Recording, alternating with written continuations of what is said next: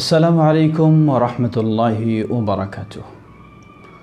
আলহামদুলিল্লাহ রাব্বিল আলামিন ওয়াস সালাতু ওয়াস সালামু আলা আবদিল্লাহি ওয়া রাসূলিহি নবিয়িনা মুহাম্মদ ওয়া আলা আলিহি ওয়া সাহবিহি ওয়া মান তাবি'আহুম বিইহসানিন ইলা ইয়াউমিদ্দিন, আম্মা বা'দ।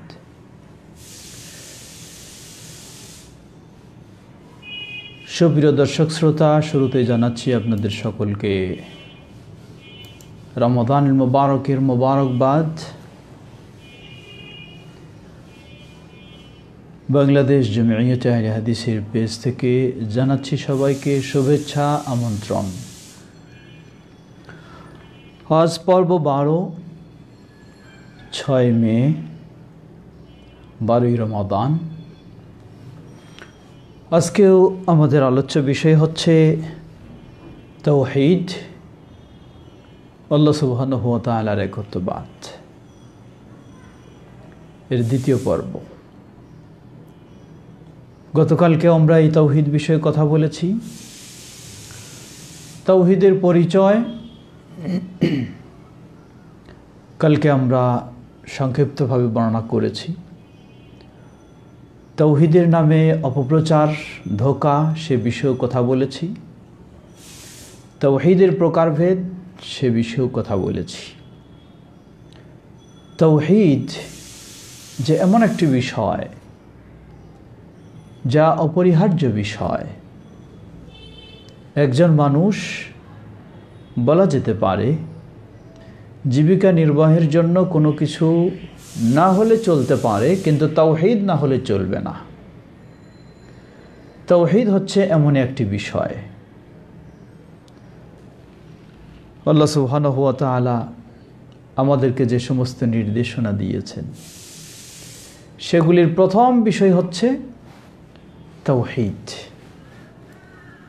এজন্য কবি সুন্দরভাবে বলছেন, আউয়ালু ওয়াজিবিন আলাল আবিদি মারিফাতুর রহমানি বিত্তাওহীদ। বান্দার জন্য সর্বপ্রথম দায়িত্ব, কর্তব্য, ফরজ বিষয় যেটা, তা হচ্ছে দয়াময় রহমান আল্লাহ সুবহানাহু ওয়া তাআলার তাওহীদ জানা। আল্লাহ রাব্বুল আলামিন সূরা মুহাম্মাদের 19 নম্বর আয়াতে বলেন, ফা'লাম আন্নাহু লা ইলাহা ইল্লাল্লাহ ওয়াস্তাগফির লিযামবিকা ওয়ালিল মুমিনিনা ওয়াল মুমিনাত। তুমি জ্ঞান অর্জন করো যে আল্লাহ সুবহানাহু ওয়া তাআলা ব্যতীত সত্যিকার কোনো মাবুদ নেই, অতঃপর তোমার এবং মুমিন নর নারীর জন্য ক্ষমা প্রার্থনা করো। সুপ্রিয় দর্শক শ্রোতা, তাওহীদের প্রয়োজনীয়তায়, গুরুত্ব, তাৎপর্য আমরা বলতে পারি মানুষের জীবনে সর্বপ্রথম যা করণীয় তাই হলো তাওহীদ। মানুষের জীবনে সর্বপ্রথম যা শিক্ষা অর্জন করবে তাই হলো তাওহীদ। মানুষের জীবনে সর্বপ্রথম যা তার মুখ দিয়ে উচ্চারণ করবে তাই হলো তাওহীদ। এই জন্য একজন অমুসলিম যখন এই ইসলামে দীক্ষিত হতে চাইবে, প্রথমেই আশহাদু আল্লা ইলাহা ইল্লাল্লাহ ওয়াহদাহু লা শারীকা লাহ, এই তাওহীদের স্বীকৃতি দিয়েই তার ইসলামে প্রবেশ ঘটবে। সুতরাং তাওহীদ হলো জীবনের সর্বপ্রথম গুরুত্বপূর্ণ বিষয়। এর চেয়ে কোনো গুরুত্বপূর্ণ মানুষের জীবনে নেই। দ্বিতীয় বিষয় বলতে পারি, আল্লাহ সুবহানাহু ওয়া তাআলা আমাদেরকে সৃষ্টি করেছেন, অতএব আমাদের কাছে আল্লাহ রাব্বুল আলামিনের অসংখ্য অধিকার রয়েছে। সেই অধিকারের মাঝে প্রথম অধিকার আল্লাহর হক, এটি হচ্ছে তাওহীদ। নবী সাল্লাল্লাহু আলাইহি ওয়াসাল্লাম সাহাবী মুআয বিন জাবাল রাদিয়াল্লাহু আনহুকে সাথে চলছিলেন, তাকে জিজ্ঞাসা করলেন, আতাদরুনা মা হাক্কুল্লাহি আলাল ইবাদ ওয়া মা হাক্কুল ইবাদি আলাল্লাহ।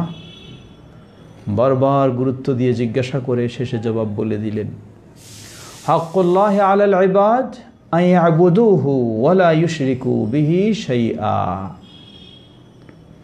বান্দার প্রতি আল্লাহর অধিকার, আল্লাহ যে বান্দাকে সৃষ্টি করেছেন আল্লাহ বান্দাকে জীবিত রেখেছেন, আল্লাহ বান্দাকে রিজক দিচ্ছেন, আল্লাহ বান্দাকে চলাফেরার সুযোগ করে দিয়েছেন, আল্লাহ বান্দাকে রুজি রোজগারের সুযোগ করে দিয়েছেন, আল্লাহ বান্দাকে শ্বাস প্রশ্বাস নেওয়ার সুযোগ করে দিয়েছেন, সেই বান্দার প্রতি আল্লাহর হক হলো আইয়াবুদুহু ওয়ালা ইউশরিকু বিহি শাইআ, একমাত্র সেই আল্লাহর ইবাদত করবে, তার সাথে কাউকে শরীক করবে না, অংশী বানাবে না। সুবহানাল্লাহ, এটার নামই হলো তাওহীদ।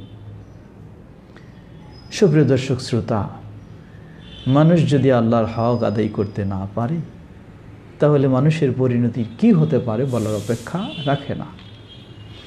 তৃতীয় বিষয় বলতে পারি আমরা, যুগে যুগে আল্লাহ সুবহানাহু ওয়া তাআলা অসংখ্য নবী রাসূল প্রেরণ করেছেন।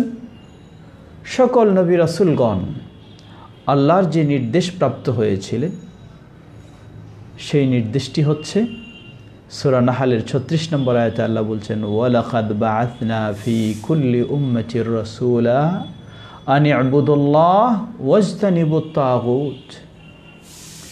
আমি সকল জাতির কাছে রাসূল প্রেরণ করেছি এই দুটি মূল দায়িত্ব দিয়ে। প্রথম দায়িত্ব হলো রাসূলদের আন ইবুদুল্লাহ, তারা তাদের জাতিকে জানাবে, শিক্ষা দিবে, আহ্বান জানাবে, দাওয়াত দেবে। আন ইবুদুল্লাহ, সকল কিছুর ইবাদত বর্জন করে এক আল্লাহর ইবাদত করো। এই তাওহীদই ছিল সকল নবী রাসূলের প্রথম দায়িত্ব। ওয়াজতানিবুত তাগুত, দ্বিতীয় বিষয়টি ছিল তোমরা তাগুত তথা শিরক ও ইসলাম বিরোধী সকল বিষয় থেকে বিরত থাকো। এটি হচ্ছে সেই তাওহীদকে শক্তিশালী করার জন্য, কারণ তাগুত বা শিরকে লিপ্ত হলে তাওহীদ নষ্ট হয়ে যায়। সুপ্রিয় দর্শক শ্রোতা, সকল নবী রাসূলগণ তাদের প্রেরণের মূল উদ্দেশ্যই হলো এই তাওহীদ বাস্তবায়ন, তাওহীদ প্রতিষ্ঠা। তৃতীয় পর্যায়ে বলতে পারি আমরা, চতুর্থ পর্যায়ে বলতে পারি আমাদের প্রিয় নবী মুহাম্মদ সাল্লাল্লাহু আলাইহি ওয়াসাল্লাম একই ধারায় সকল নবী রাসূলদের সেই বিষয়েই তিনিও প্রেরিত হয়েছেন। তাই তার জীবনটা লক্ষ্য করুন। মক্কার জীবন 13 বছর, মদিনার জীবন 10 বছর, গোটা 23 বছরেই তাওহীদের বিষয় সব সময়, বিশেষ করে মক্কার গোটা 13 বছর তাওহীদ শিক্ষা দেওয়া, তাওহীদ বোঝানো, এটি ছিল মূল। মদিনার বিষয়টাও একই। নবী সাল্লাল্লাহু আলাইহি ওয়াসাল্লাম যখন কাউকে কোনো দিকে প্রেরণ করতেন তাকে নির্দেশ দিতেন। লক্ষ্য করুন, শুধু মদিনায় নয়, মক্কায় নয়, মদিনার জীবনে আল্লাহ রাসূল সাল্লাল্লাহু আলাইহি ওয়াসাল্লাম সাহাবীদেরকে বিভিন্ন অঞ্চলে দাওয়াতের জন্য পাঠাতেন, দ্বীন শিক্ষা প্রচারের জন্য পাঠাতেন।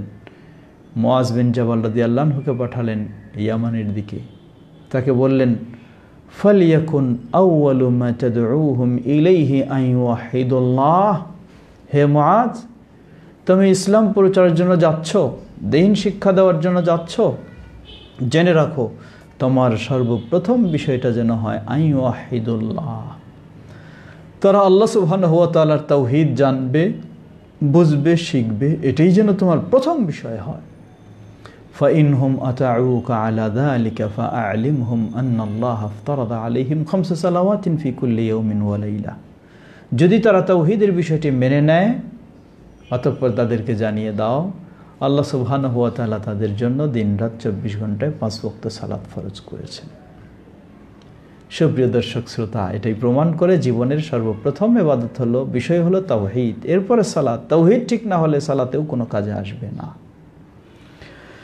পঞ্চম বিষয় বলতে পারি আমরা, আত-তাওহীদু সাবাবু তাকফীর আয-যুনুব। মানুষ বহু অপরাধ করতে পারে, যদি সে শিরক থেকে মুক্ত থাকে তাহলে এই তাওহীদের বদৌলতে আল্লাহ সুবহানাহু ওয়া তাআলা অন্য অপরাধগুলিকে ক্ষমা করে দিবেন। সুবহানাল্লাহ। সহিহ হাদিসে এসেছে আল্লাহ সুবহানাহু ওয়া তাআলা বলেন, ইয়া ইবনা আদম লাউ আতাইতানি বিকুরাবিল আরদি খাতায়া ওয়া লাম তুশরিক বি শাইআ লাআতাইতুকা বিকুরাবিহা মাগফিরাহ। সুবহানাল্লাহ। হে আদম সন্তান, তুমি যদি আমার দ্বারস্থ হও গোটা পৃথিবী সমপরিমাণ অপরাধ নিয়ে, কিন্তু শর্ত হলো একটি, ওয়ালাম তুশরিক বি, আমার সাথে শিরকে লিপ্ত হও নাই, এর মানে তাওহীদের উপরে রয়েছো, আমি তোমাকে গোটা পৃথিবীর সমান ক্ষমা দান করব। সুবহানাল্লাহ, সুবহানাল্লাহ। এই প্রতিদান হচ্ছে তাওহীদের। ষষ্ঠ বিষয়, জান্নাত পেতে হলে তাওহীদের উপরেই আপনাকে প্রতিষ্ঠিত থাকতে হবে। আল্লাহ রাসূল সাল্লাল্লাহু আলাইহি ওয়াসাল্লাম বলেন, মান মাতা ওয়ালাম ইউশরিক, মান লাকিয়াল্লাহ ওয়ালাম ইউশরিক বিল্লাহি শাইআ দাখালাল জান্নাহ। যে আল্লাহর সাক্ষাতে গেছে, মানে মৃত্যুবরণ করেছে, কি অবস্থায়? ওয়ালাম ইউশরিক বিল্লাহি শাইআ, আল্লাহর সাথে কোনো শিরকে লিপ্ত হয় নাই, এ মানে তাওহীদের উপর রয়েছে, দাখালাল জান্নাহ, সে জান্নাতে প্রবেশ করবে। সুবহানাল্লাহ। আবার লক্ষ্য করুন, আরেক হাদিসে আল্লাহ রাসূল সাল্লাল্লাহু আলাইহি ওয়াসাল্লাম বলেন, মান কানা আখিরু কালামিহি লা ইলাহা ইল্লাল্লাহ দাখালাল জান্নাহ। যার জীবনের শেষ বাণীটি হবে তাওহীদের বাণী, শেষ বাণীটি হবে তাওহীদের বাণী, দাখালাল জান্নাহ, নিশ্চিত নির্দ্বিধায় জান্নাতে প্রবেশ করবে। সুবহানাল্লাহ। সুপ্রিয় দর্শক শ্রোতা, জান্নাতের মূল চাবিকাঠি হচ্ছে তাওহীদ। তাওহীদ হারিয়ে যাওয়া মানে জান্নাত হারিয়ে যাওয়া। সপ্তম বিষয় আমরা বলতে পারি, দুনিয়া এবং আখিরাতে আজকে আমরা নিরাপত্তাহীনতায় ভুগছি। এর কারণ বলতে পারি, আমরা আজকে তাওহীদ বাস্তবায়ন করতে পারিনি। তাওহীদ বাস্তবায়ন করতে পারলে দুনিয়া এবং আখিরাতে নিরাপত্তা লাভ করা যাবে। আল্লাহ সুবহানাহু ওয়া তাআলা সূরা আনআম ৮২ নম্বর আয়াতে বলেন, আল্লাযীনা আমানু ওয়া লাম ইয়ালবিসু ঈমানাহুম বিযুলম উলাইকা লাহুমুল আমনু ওয়া হুম মুহতাদুন। যারা ঈমান এনেছে, আল্লাযীনা আমানু ওয়া লাম ইয়ালবিসু ঈমানাহুম বিযুলম উলাইকা লাহুমুল আমনু ওয়া হুম মুহতাদুন। যারা ঈমান এনেছে অতঃপর এই ঈমানটার সাথে শিরক, জুলম দ্বারা উদ্দেশ্য এখানে শিরককে মিশ্রিত করেনি, এর মানে তাওহীদের উপর সঠিকভাবে রয়েছে। উলাইকা লাহুমুল আমনু ওয়া হুম মুহতাদুন, তাদের জন্যই রয়েছে নিরাপত্তার বিষয়, তারা দুনিয়া এবং আখিরাতে নিরাপদ, তারাই হেদায়েত প্রাপ্ত, সঠিক পথে রয়েছে। সুপ্রিয় দর্শক শ্রোতা, ঠিক তাওহীদের বিষয় এমনইভাবে আল্লাহ সুবহানাহু ওয়া তাআলা আরও যে প্রতিদান দিয়েছেন, জাহান্নাম থেকে মুক্তির মাধ্যম হচ্ছে এ তাওহীদ। যেমন আল্লাহ সুবহানাহু ওয়া তাআলা নিজেই বলেন, সহিহুল বুখারী মুসলিমের হাদিস, হাদিসে কুদসি, আল্লাহ বলেন, ওয়া ইজ্জতি ওয়া জালালি লা উখরিজান্না মিনান নার মান ক্বালা লা ইলাহা ইল্লাল্লাহ। সুবহানাল্লাহ। আমার ইজ্জতের মর্যাদার কসম করে আমি বলছি, লা উখরিজান্না মিনান নার মান ক্বালা লা ইলাহা ইল্লাল্লাহ। যে ব্যক্তি তাওহীদের সাক্ষ্য দিয়েছে, তাওহীদের স্বীকৃতি দিয়েছে, তাওহীদ মেনে চলেছে, তাকে আমি জাহান্নাম থেকে মুক্ত করব। এর মানে অন্য কিছু অপরাধের কারণে জাহান্নামে গেলেও সে চিরস্থায়ী জাহান্নাম হবে না। যখন তার মাঝে তাওহীদ থাকবে, এর বিনিময়ে আল্লাহ সুবহানাহু ওয়া তাআলা তাকে জাহান্নাম থেকে মুক্ত করবেন। সুবহানাল্লাহ। সুপ্রিয় দর্শক শ্রোতা, স্মরণ করে দিতে চাই, এর অর্থ এই নয় লা ইলাহা ইল্লাল্লাহ বলা, ওই লা ইলাহা ইল্লাল্লাহর জিকির করবে, আবার মাজারে গিয়ে মাথা নত করবে, কবরে গিয়ে সেজদা দেবে, এই লা ইলাহা ইল্লাল্লাহ দিয়ে কোনোদিন জাহান্নাম থেকে মুক্তি পাওয়া যাবে না। লা ইলাহা ইল্লাল্লাহর নিষেধই হচ্ছে আল্লাহ ছাড়া কারো কাছে মাথা নত করা যাবে না। এটাই হলো লা ইলাহা ইল্লাল্লাহর দাবি। আপনি লা ইলাহা ইল্লাল্লাহ বলবেন, আবার আল্লাহ ছাড়া অন্যের কাছে মাথা নত করবেন, এই লা ইলাহা ইল্লাল্লাহ কোনো কাজে আসবে না। সময় আমাদের সীমাবদ্ধ, না হলে লা ইলাহা ইল্লাল্লাহর কতগুলি শর্ত সেগুলি আমরা বলতাম। সুপ্রিয় দর্শক শ্রোতা, আসুন এমনইভাবে আর অনেক বিষয় রয়েছে। এই তাওহীদ আমল কবুলের শর্ত। আল্লাহ সুবহানাহু ওয়া তাআলা স্বয়ং নবী রাসূলদেরকে বলছেন, লা ইন আশরাকতা লা ইয়াহবাতান্না আমালুক। হে নবী, তুমি যদি শিরকে লিপ্ত হও, সকল নবীদের জন্য এই একই কথা, লা ইয়াহবাতান্না আমালুক, তোমার জীবনের আমলগুলি ভালোগুলি বন্ধ, নষ্ট হয়ে যাবে, বাতিল হয়ে যাবে। এর মানে আমার জীবনের আমলগুলি আল্লাহর কাছে কবুল করাতে হলে আমাকে শিরক মুক্ত হয়ে তাওহীদের উপরেই থাকতে হবে। আল্লাহ সুবহানাহু ওয়া তাআলা হাদিসে কুদসিতে এসেছে, কিভাবে বলেছেন? আল্লাহ বলেন, মান আমিলা আমালান আশরাকা ফীহি মাই গায়রি তারাকতুহু ওয়া শিরকাহু। মান আমিলা আমালান, যে এমন কোন আমল করবে, ইবাদত করবে, আশরাকা ফীহি মাই গায়রি, আমার সাথে অন্য কাউকে শরীক করবে, তারাকতুহু ওয়া শিরকাহ, আমি তাকে এবং তার শিরকপূর্ণ কর্মকাণ্ডকে বর্জন করি, প্রত্যাখ্যান করি। আস্তাগফিরুল্লাহ। সুপ্রিয় দর্শক শ্রোতা, সুতরাং তাওহীদের বিকল্প কোনো পথ নেই। আসুন আমরা আমাদের জীবনে তাওহীদ এর সঠিক শিক্ষা নিয়ে তাওহীদ যেন মেনে চলতে পারি। আল্লাহ আমাদের সবাইকে সে তৌফিক দান করুন। সুপ্রিয় দর্শক শ্রোতা, সেদিকে কথা দীর্ঘ করতে গেলে অনেক দীর্ঘ হয়ে যাবে, আর সেদিকে আমরা যাচ্ছি না। ফিরে আসি। আমরা গতকালকে বলেছিলাম সংক্ষিপ্তভাবে যে তাওহীদ তিন প্রকার। তাওহীদুর রুবুবিয়্যাহ, প্রতিপালনের দিক থেকে আল্লাহ সুবহানাহু ওয়া তাআলার একত্ববাদ।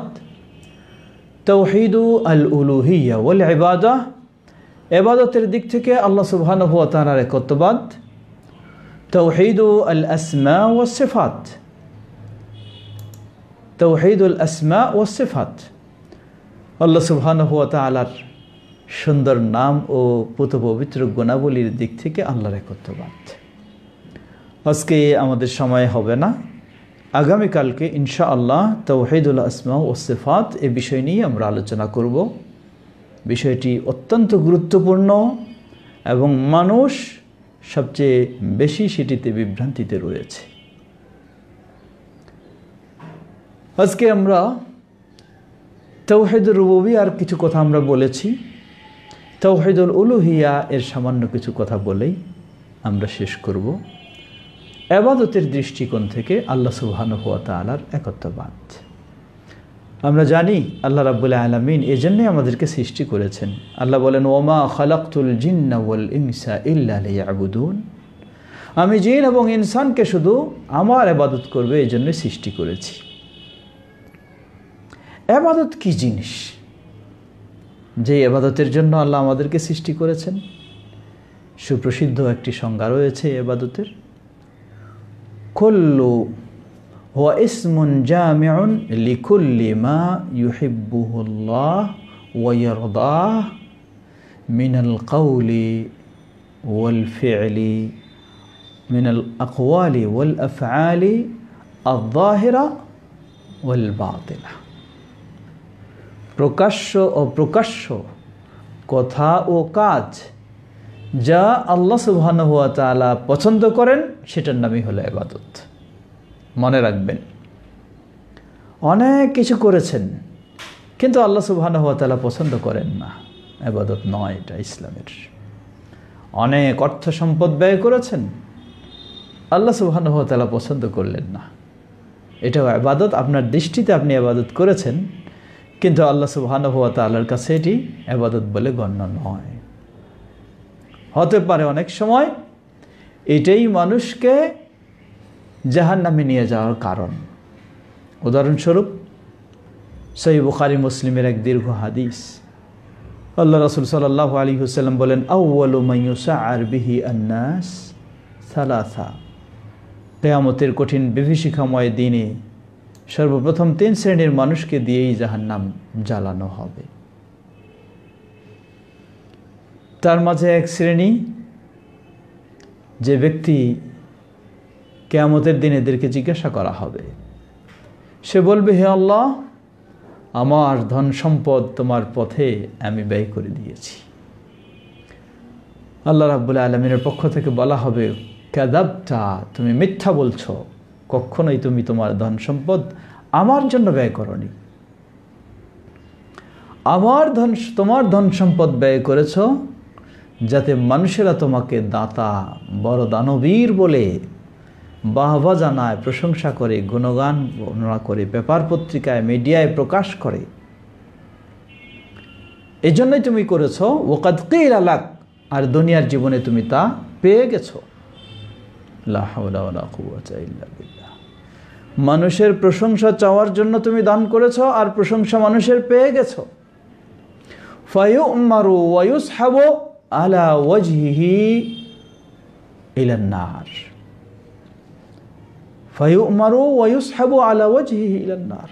লা হাওলা ওয়ালা কুওয়াতা ইল্লা বিল্লাহ। ফেরেশতাদেরকে নির্দেশ দেওয়া হবে, চেহারার উপর দিয়ে টেনে হিঁচড়ে তাকে জাহান্নামে নিক্ষেপ করা হবে। আপনি অর্থনৈতিক ইবাদত করলেন, বিশাল ইবাদত।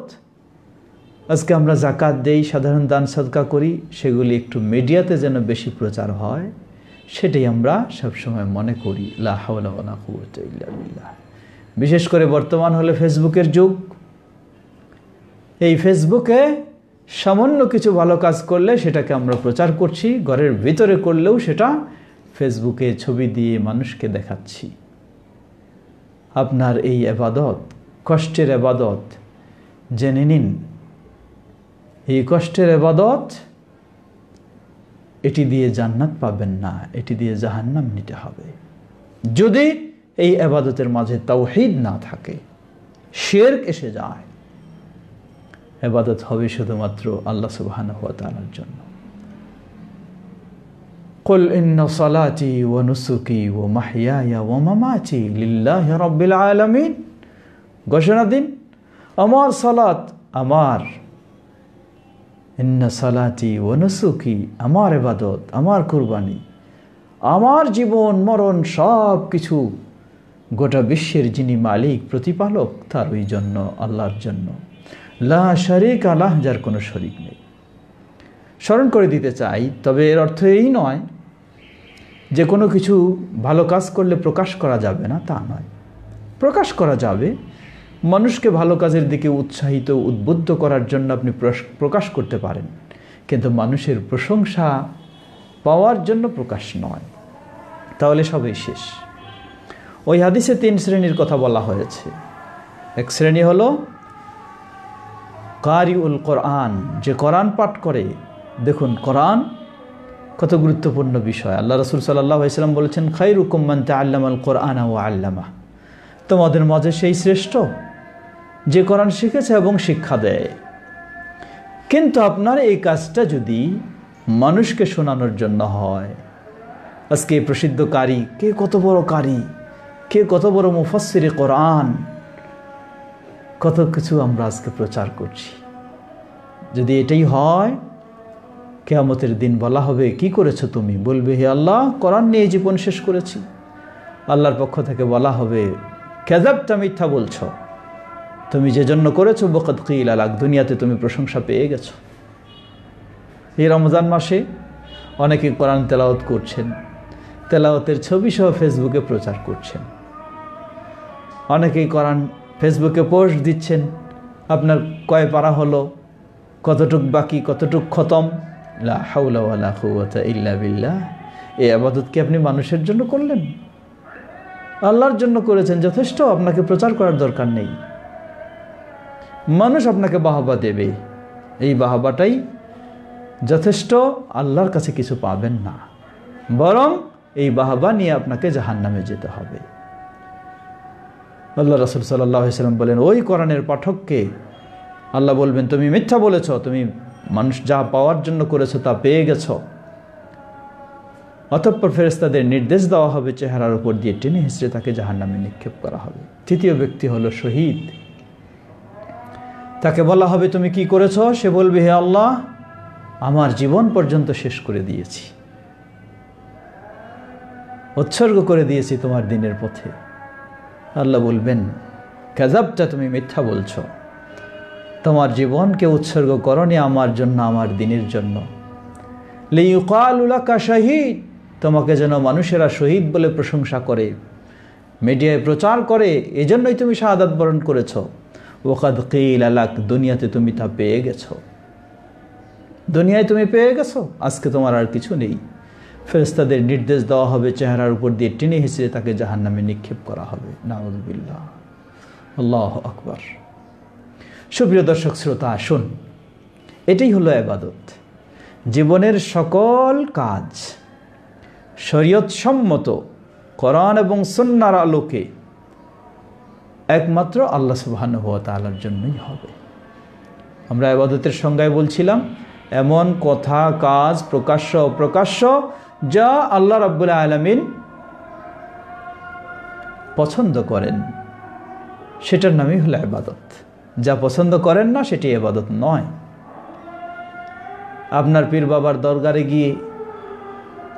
দরবারে গিয়ে সেখানে হাজার হাজার গরু কুরবানি দেন, সারাদিন পরে থাকেন, আল্লাহর কাছে সবচেয়ে ঘৃণিত কাজ।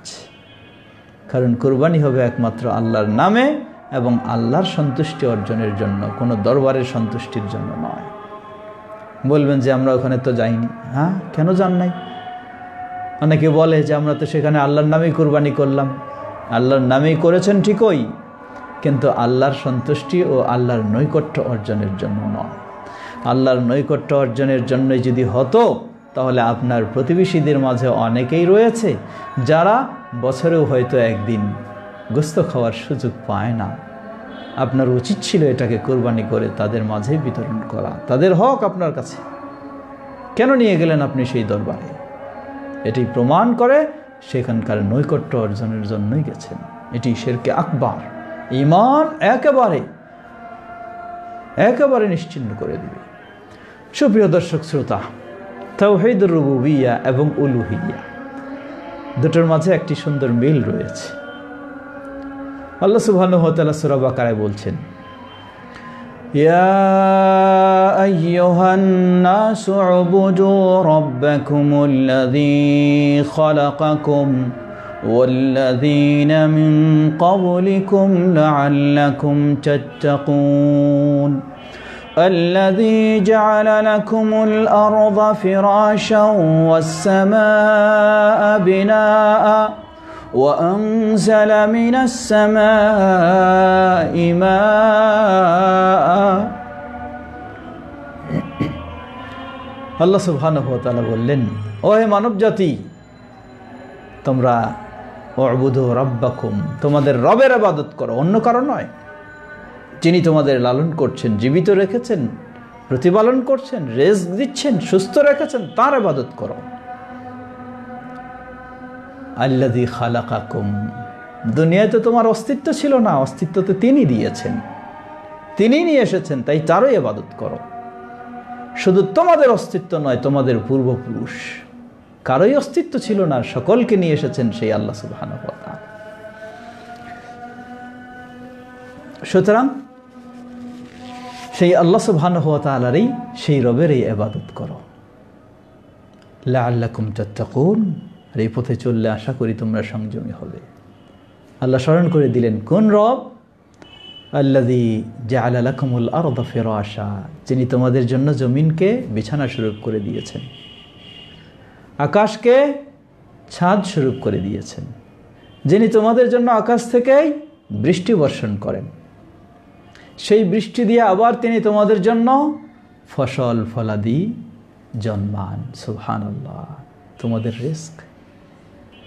আল্লাহ বলছেন, শেষে বললেন, ফালা তাজআলু লিল্লাহি আনদাদা ওয়া আনতুম তা'লামুন, তোমরা সব জানতেছ একমাত্র আল্লাহ ছাড়া স্রষ্টা কেউ নেই, একমাত্র আল্লাহ ছাড়া কেউ করার নেই, কেউ মালিক নয়, কেউ কিছু দিতে পারে না।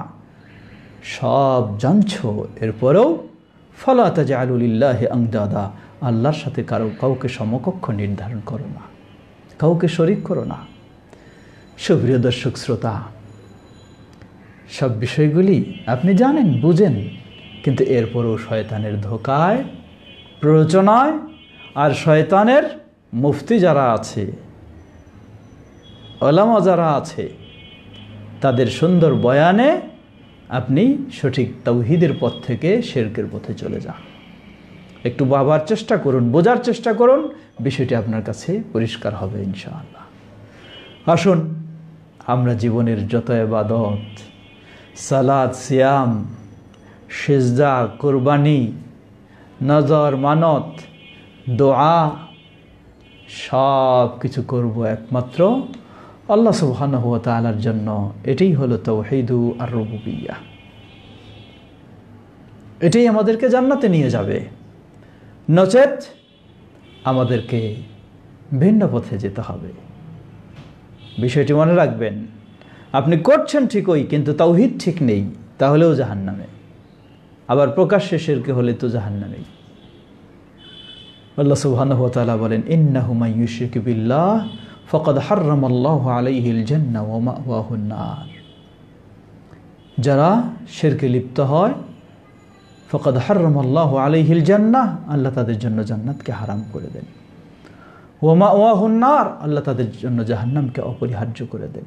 লা হাওলা ওয়ালা কুওয়াতা ইল্লা বিল্লাহ। সুপ্রিয় দর্শক শ্রোতা, আসুন, অনেকজন অনেক প্রশ্ন করেছেন। আজকে আমরা গত দিনের প্রশ্নগুলি একটু জবাব দেব, এরপরে সুযোগ হলে আজকের প্রশ্ন আসব।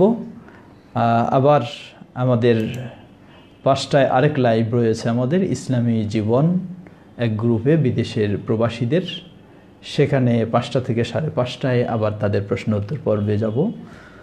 আমরা অল্প কিছু সময় রয়েছে, গত দিনের প্রশ্নগুলি আমরা একটু শর্টকাটে জবাব দেব। আমরা যেন এই তাওহীদের বিষয়গুলি ভালোভাবে উপলব্ধি করে তাওহীদের উপরে প্রতিষ্ঠিত থাকতে পারি, সকল শিরক থেকে মুক্ত হতে পারি। আল্লাহ আমাদের সবাইকে তৌফিক দান করুন। একটি গুরুত্বপূর্ণ বিষয়, তাওহীদের তৃতীয় প্রকার তাওহীদুল আসমা ওয়াস সিফাত, ইনশাআল্লাহ সেটি আগামী দিনে আমরা কথা বলবো, সে বিষয় নিয়ে আলোচনা রাখব। আশা করি আপনারা আগামী দিনে সেটি শুনবেন। গত দিনে প্রশ্ন করেছিলেন আমাদের এক ভাই যে যাকাতুল ফিতরা কি দিয়ে দিবে। যাকাতুল ফিতরা নবী সাল্লাল্লাহু আলাইহি ওয়াসাল্লামের সুন্নাহ হলো খাদ্য দিয়ে দেওয়া। আপনি যা খান সেটি দিবেন। যদি আপনি চাল খান, চাল থেকে দেবেন 2.5 কেজি। যদি আপনি আটা খান, আটা থেকে দেবেন 2.5 কেজি। যদি আপনি আরও কিছু ভালো খান, সেটা থেকে দেবেন 2.5 কেজি। আরেক ভাই প্রশ্ন করেছেন, মহিউদ্দিন ভইয়া ভাই, তো মাগরিবের আগে কি সুন্নাত নামাজ আছে? জবাব, সহিহুল বুখারীর হাদিস, আল্লাহ রাসূল সাল্লাল্লাহু আলাইহি ওয়াসাল্লাম বলেন, সাল্লু রাকাআতাইনি ক্বাবলাল মাগরিব, সাল্লু রাকাআতাইনি ক্বাবলাল মাগরিব ওয়া ক্বালা ফি সালিসাতি লিমান শাআ। রাসূল সাল্লাল্লাহু আলাইহি ওয়াসাল্লাম বললেন, তোমরা মাগরিবের পূর্বে, অর্থাৎ আজানের পরে ইকামতের পূর্বে 2 রাকাত পড়ো। এই সময় 2 রাকাত পড়ো। তৃতীয়বার বললেন যে ইচ্ছা পড়বে। তাহলে এটি একটি রাসূল সাল্লাল্লাহু আলাইহি ওয়াসাল্লাম থেকে প্রমাণিত ইবাদত, সালাত। আজকে অনেকে এটিকে বিভিন্নভাবে অপেক্ষা করার চেষ্টা করে, তা কখনোই উচিত নয়। তাই আজানের পরে উচিত একামতের মাঝে, আজান একামতের মাঝে মাগরিবের এই 2 রাকাত সালাত পড়া যায়, সেটি পড়া আমাদের অভ্যাস করা উচিত। আল্লাহ তৌফিক দান করুন। তনভীর হায়দার ভাই প্রশ্ন করেছেন, সালাত বই পাবো? আচ্ছা, ইনশাআল্লাহ পাবেন। আরেক ভাই আমাদের প্রশ্ন করেছেন, শাইখ জায়নামাজে, তিনি ইংরেজি অক্ষরে লিখেছেন, কাবা ঘরের ছবি থাকলে সেই ছবিতে পা রাখলে কি গুনাহ হবে? জবাব, জায়নামাজে কাবা ঘরের ছবি থাকলে সেই ছবিতে যদি পা লাগে তাহলে কি গুনাহ হবে? আসলে এই ধরনের জায়নামাজ ব্যবহার করাটাই ঠিক নয়। কেন আপনি জায়নামাজে কাবার ছবি দিলেন? ধরে নেন, এটাই বলি, কাবাকে আমরা শ্রদ্ধার দৃষ্টিতে দেখি, এখন কাবার ছবি দিয়ে সেটার উপরে দাঁড়াবেন, সেটাতে বসবেন, তাহলে কই শ্রদ্ধা হলো আপনার? এখানেও একটা বেয়াদবি হচ্ছে। এতে বলবো না আমরা যে গুনাহগার হয়ে গেছেন, কিন্তু এটা অসৌজন্যমূলক অশোভনীয় আচরণ। দ্বিতীয় সবচেয়ে বড় সমস্যা যেটি, এই ধরনের ছবিগুলি থাকলে একজন নামাজি ব্যক্তির নামাজে বড় ধরনের ব্যাঘাত সৃষ্টি হয়। সহিহুল বুখারীর হাদিস, নবী সাল্লাল্লাহু আলাইহি ওয়াসাল্লাম উম্মুল মুমিনিন আয়েশা রাদিয়াল্লাহু আনহার ঘরে সালাত আদায় করছিলেন। সামনে একটি পর্দা ঝুলন্ত ছিল, পর্দায় কিছু নকশা করা ছিল। সালাত শেষ করে বললেন, এটা তুমি সরিয়ে ফেলো, কারণ এই নকশাগুলি আমার সালাতে বিঘ্নতা সৃষ্টি করে। আল্লাহু আকবার। নবী সাল্লাল্লাহু আলাইহি ওয়াসাল্লামের চেয়ে কার খুশু একাগ্রতা বেশি আছে? তাই এই ছবিগুলি যদি তার একাগ্রতায় বিঘ্নতা সৃষ্টি করে, তাহলে আমাদের কি হতে পারে? এই জন্য জায়নামাজ এটি প্লেন হওয়া চাই, কোনো নকশা নয়, কোনো ছবি নয়, একেবারে এক কালারের, সেটি হচ্ছে সবচেয়ে ভালো। আল্লাহু আ'লাম। প্রশ্ন করেছেন আমাদের এক ভাই যে আমার রাগ বেশি, আমি ধৈর্য ধরতে পারি না, আমি কি করব? জবাব, সাহাবী আল্লাহ রাসূল সাল্লাল্লাহু আলাইহি ওয়াসাল্লামের কাছে আসে বললেন, আমাকে কিছু উপদেশ করুন। হয়তোবা সেই সাহাবীর রাগ বেশি ছিল। নবী সাল্লাল্লাহু আলাইহি ওয়াসাল্লাম তাকে বললেন, লা তাগদাব, রেগে যেও না। আবার বললেন উপদেশ দিন, বললেন লা তাগদাব, রেগে যেও না। আবার বললেন উপদেশ দিন, বললেন লা তাগদাব, রেগে যেও না। তো রাগ এটি আসলেই প্রয়োজন রয়েছে, কিন্তু সব সময় নয়। রাগ এটি ক্ষতিকারক বিষয়, মানুষকে ক্ষতিতে ফেলে দেয়। ইবলিস এটাকে ব্যবহার করে বিভিন্নভাবে বিপদে ফেলে মানুষকে। সুতরাং রাগ যখনই আপনার দেখা দেবে, আপনি তখনই আউযু বিল্লাহি মিনাশ শাইতানির রাজিম এটা পড়বেন বেশি বেশি। 1। 2 নম্বর, যখনই আপনার রাগ আসবে, আপনি সবচেয়ে চেষ্টা করবেন মুখ দিয়ে কোনো কথা বলবেন না, কথা বন্ধ রাখবেন, তাহলে অনেকটা সেফ হবেন ইনশাআল্লাহ। কারণ অধিকাংশ সময় দেখা যায় আমাদের কাছে জিজ্ঞাসা আসে, বলে সে বিপদে পড়ে গেছে, কি যে আমি তো রাগের মাথায় তালাক দিয়ে ফেলেছি। এই অধিকাংশ সব রাগের মাথায় তালাক। এই জন্য রাগ আসতে পারে মানুষের, কিন্তু রাগ আসলে প্রথম হলো বেশি বেশি আউযু বিল্লাহি মিনাশ শাইতানির রাজিম পড়বেন। দ্বিতীয় হলো রাগ আসলে আপনি কোনো কথা বলবেন না, মুখ বন্ধ রাখার চেষ্টা করবেন। আল্লাহ সুবহানাহু ওয়া তাআলা আপনাকে সংযমী হওয়ার তৌফিক দান করুন। আরেকভাবে প্রশ্ন করেছেন, সাহসিজদা কি দোয়ায়ে মাসুরা পাঠ করার পরে একদিকে সালাম ফেরানোর পরে দিব, নাকি সালাম ফেরানোর ছাড়া দেব? আমার মনে হয় গতকালকে আমরা এই প্রশ্নের জবাব দিয়েছি। আরেকভাবে প্রশ্ন করেছেন, বাথরুমে ওযু করার সময় শুরুতে বিসমিল্লাহ এবং শেষে শাহাদাত পড়া যাবে কি? জবাব, বাথরুমে আমাদের সমস্যা হলো ইদানিং যে বাথরুমগুলি, টয়লেট এবং বেসিং বা ওযুর জায়গা সব একখানে। এজন্যই বিষয়টি এই প্রশ্ন জাগে। আমরা বলবো বাথরুমে আল্লাহর নাম নেওয়া নিষিদ্ধ এটা নয়। আল্লাহর নাম নেওয়া নিষিদ্ধ হচ্ছে, বিসমিল্লাহ বলা নিষিদ্ধ হচ্ছে পেশাব পায়খানা অবস্থায়। কেউ যদি পেশাব পায়খানারত থাকে, ওই সময় বিসমিল্লাহ উচ্চারণ করা নিষিদ্ধ। সাধারণত বাথরুমে ওযু করলে কেউ পেশাব পায়খানার অবস্থায় ওযু শুরু করে না। আপনি সেই পেশাব পায়খানা থেকে পরিচ্ছন্ন হয়ে আরেক দিকে সরে এসে সেখানে ওযু শুরু করেন, তখন অবশ্যই আপনি বিসমিল্লাহ বলবেন। আর ওযু শেষ করে সেখানে আপনি দোয়া পাঠ না করে আপনি বের হন, বের হয়ে শাহাদা ওযুর দোয়া সেটি পাঠ করেন। আল্লাহু আ'লাম। প্রশ্ন করেছেন, যদি মা রাজি না থাকে আমি আমার পছন্দ মতো বিবাহ করতে পারবো? বিবাহ করলে মা কষ্ট পেলে গুনাহ হবে কি? প্রশ্ন করেছেন জসিম, অর্থাৎ ছেলে মানুষ। একজন ছেলে বিবাহ করতে চাইলে পিতামাতার সম্মতি ছাড়া তার বিয়ে হবে না এমনটা নয়। পিতামাতার সন্তুষ্টি ঠিক রাখার জন্যই সম্মতি নেওয়া, কিন্তু সে নিজে নিজেই সম্পূর্ণ বিয়ে করতে পারে। যদি এমনটি দেখা যায় যে তারা তাদের পছন্দ মতো বিয়ে দিতে চায়, দিন ধর্মের কোনো গুরুত্ব দিচ্ছে না, তাহলে সেখানে অবশ্যই ছেলেকে দিন ধর্মের প্রাধান্য দিয়েই বিয়ে করা উচিত। সাধ্যপক্ষে চেষ্টা করবে মা বাবাকে বোঝায় ম্যানেজ করতে। যদি এরপরেও সন্তুষ্ট না থাকে ইনশাআল্লাহ অসুবিধা নেই। আর মেয়ের ক্ষেত্রে হলে বাবার বা অভিভাবকের সম্মতি ছাড়া মেয়ের বিবাহ বৈধ হবে না, অতএব সেখানে সম্মতি জরুরি। প্রশ্ন করেছেন আশারায়দের ব্যাপারে বলুন। আশায়েরাদের বিষয়ে ইনশাআল্লাহ কালকে যেহেতু আমরা তাওহীদুল আসমা ওয়াস সিফাত নিয়ে আলোচনা করব, সেখানে আশায়েরাদের বিষয় নিয়ে আলোচনা হবে। সর্বশেষ প্রশ্ন, কোন একজন বলেছেন যে ওযুর মধ্যে ঘাড় মাসা করা বেদাত, কথাটা কি সঠিক? জবাব, ঘাড় মাসা করা, ওযু যেহেতু একটি ইবাদত, অতএব এর সঠিক প্রমাণ থাকা চাই। ঘাড় মাসা করা ওযুর সময় এর সপক্ষে স্পষ্ট সহিহ হাদিস প্রমাণিত হয়নি, যে হাদিস রয়েছে সেটি দুর্বল, তাই সেটি সহিহ নয় এবং সুন্নাহর অন্তর্ভুক্ত নয়। আল্লাহু তাআলা আ'লাম। প্রশ্ন করেছেন আজকে যারা, আমরা মাত্র 2-3টি প্রশ্ন দেব। আমাদের ভাই কাজল সর্দার তিনি প্রশ্ন করেছেন, ওয়ালাইকুম আসসালাম ওয়া রাহমাতুল্লাহি ওয়া বারাকাতুহু, তাহাজ্জুদের নামাজের সময় সেজদা অবস্থায় দোয়া করা যাবে কি? শুধু তাহাজ্জুদ নয়, আল্লাহ রাসূল সাল্লাল্লাহু আলাইহি ওয়াসাল্লাম বলেন, সহিহ মুসলিমের হাদিস, বান্দা যখন সেজদা অবস্থায় থাকে তখন সে আল্লাহর অতি নিকটে পৌঁছে যায়। সুবহানাল্লাহ। ফাআকসিরু দুআ ফি সুজুদিকুম, সুতরাং তোমরা তোমাদের সেজদায় বেশি বেশি দোয়া করো।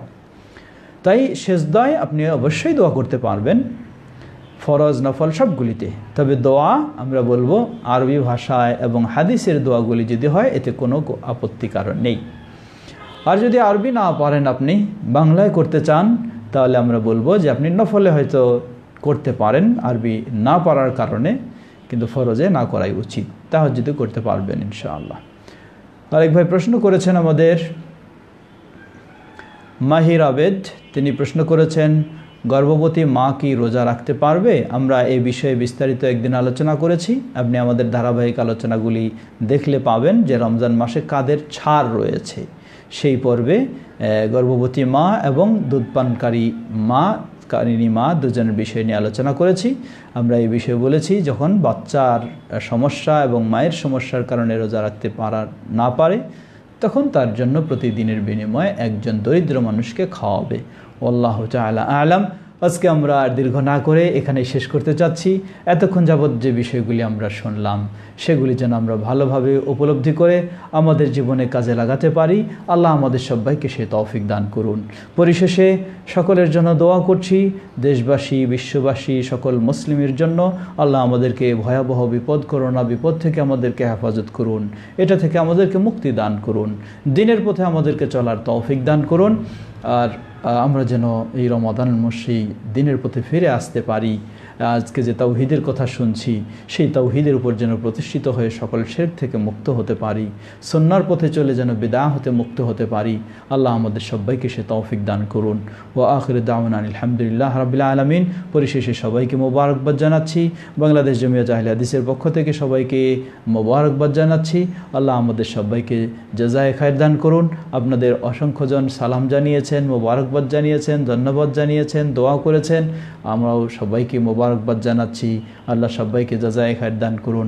এই প্রোগ্রাম আরও বেশি বেশি প্রচারের জন্য ব্যবস্থা নিন। আল্লাহ তৌফিক দান করুন। ওয়া আখিরু দাওয়ানা আলহামদুলিল্লাহি রাব্বিল আলামিন। সুবহানাকা আল্লাহুম্মা ওয়া বিহামদিকা আশহাদু আল্লা ইলাহা ইল্লা আনতা আস্তাগফিরুকা ওয়া আতুবু ইলাইক। ওয়াসসালামু আলাইকুম ওয়া রাহমাতুল্লাহি ওয়া বারাকাতুহু।